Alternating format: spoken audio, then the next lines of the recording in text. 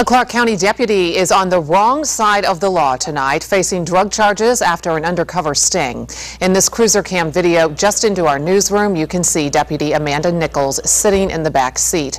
She was arrested in Springfield on Saturday after police say she bought prescription pills from an undercover officer. Immediately, Nichols knows she's in trouble. I just lost my job. At this point, Nichols is on administrative leave. Megan O'Rourke is live to tell us what led to her arrest.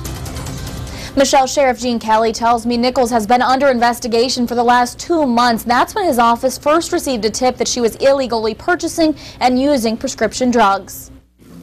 37-year-old Amanda Nichols wipes tears from her eyes as she stands in court Monday morning and pleads not guilty to a drug possession charge. Nichols, a Clark County Sheriff's deputy, was arrested on Saturday after officials say they received a tip prompting a 2-month-long investigation. That probe involved several other police agencies, including the Montgomery County Sheriff's Office Range Task Force, and came to a head this weekend. Our deputy did make a phone call and request to purchase prescription medications that were not prescribed to her. Sheriff Kelly says Nichols drove to a Springfield home and bought 60 Vicodin pills for $120. After she left, uniformed officers pulled Nichols over and placed her under arrest. We want to let the people of Clark County know that when we receive a complaint, it is investigated thoroughly. And we utilized all resources available through other agencies to make sure that this investigation was complete.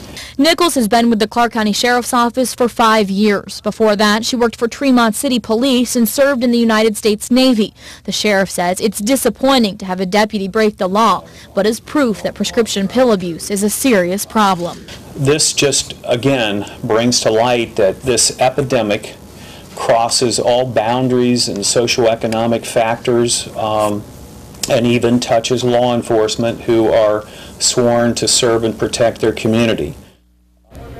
Now, Nichols is currently out of jail on bond, but scheduled to be back in court next week on the 29th for another hearing. If found guilty, she faces up to 18 months behind bars. The sheriff says as far as work, Nichols will not face any disciplinary action until after the legal proceedings are finished. Reporting live, Megan O'Rourke, 2 News on your side.